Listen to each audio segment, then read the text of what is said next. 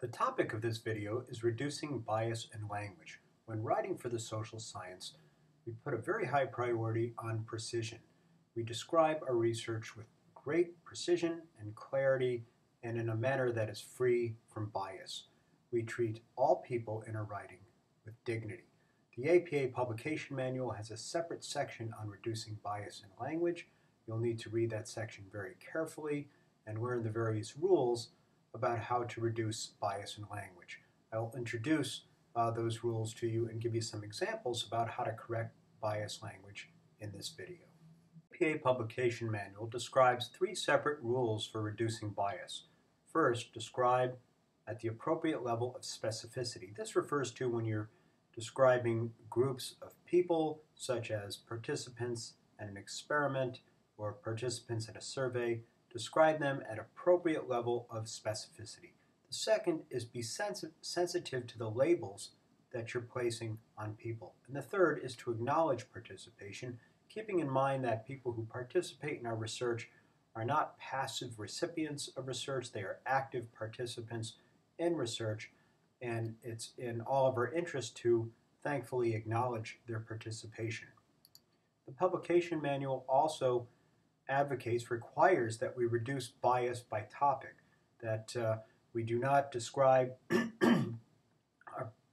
people in biased ways with respect to gender, sexual orientation, racial and ethnic identity, disabilities, age, or historical and interpretive inaccuracies. So you'll need to read the publication manual, the section of the publication manual in detail for more thorough explanations of these topics, but let me run you through a few examples of biased language, of the rules that are violated by the biased language, and how the sentences can be corrected to reduce biased language. And this is a good prelude to the assignment that you'll have for rewriting biased sentences. So let's go to the first example. So here's a broken sentence. 500 children participated in this study. What's the problem with this sentence? Well, the problem is it violates APA's Rule 1 concerning biased language, describe at an appropriate level of specificity.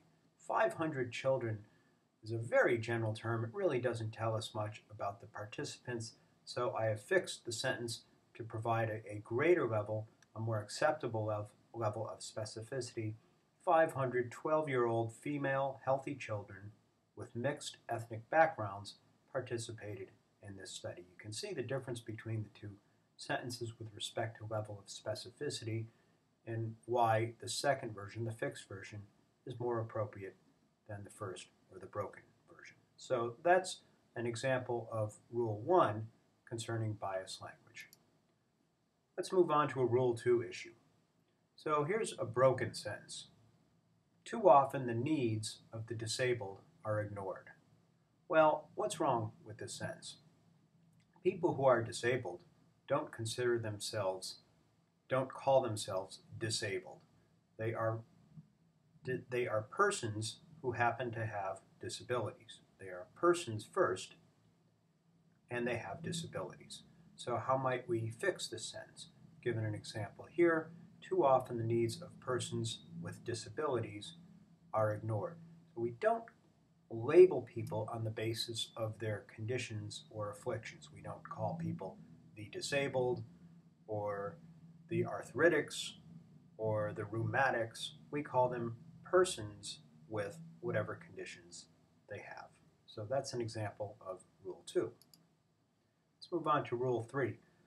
Rule 3 concerns acknowledging participation. So here's the broken sentence. Each experimenter conducted the study on 150 participants. The problem with this sentence is that it puts the participants in a very passive role, as if they're objects. Something happened to them. But in fact, they are people who usually volunteered or might be paid, and in any cases volunteered to participate in research without coercion, and it's important to acknowledge their participation in the research. So we can fix this rather simply as follows. 150 participants took part in this study. So that's an example of taking a passively constructed sentence, a passive voice sentence with respect to the participants and putting the participants in an active role in the sentence. Okay, let's look at an example of reducing bias by topic, in this case gender. So the broken sentence is corporate managers and their wives divorced at higher rates than did non-managers and their wives. What's wrong with this sentence? Well, there's an assumption in this sentence that the managers and the non-managers are men, because we're talking about their wives. So how might we fix this? We simply take out the gendered word wives and put in a non-gendered word spouses. So the fixed sentence would read, corporate managers and their spouses divorced at higher rates than did non-managers and their spouses. So let's look at the assignment that you're going to have due. This is the biased language assignment. The instructions show you where in the publication manual to find the descriptions of biased language and the explanations and the recommendations for how to fix it. We give an example of a broken sentence again, and then that's the original, a fixed sentence, that's the revised sentence, and then an explanation. And that's basically what we want you to do. We are giving you some broken sentences, 6 of them, and we want you to revise the sentence so that it has non-biased language, and to provide an explanation of why you fixed it, what was wrong with the sentence, and why you fixed it the way you did.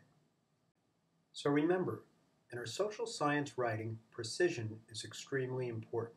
When describing persons, choose words that are accurate, clear, and free from bias.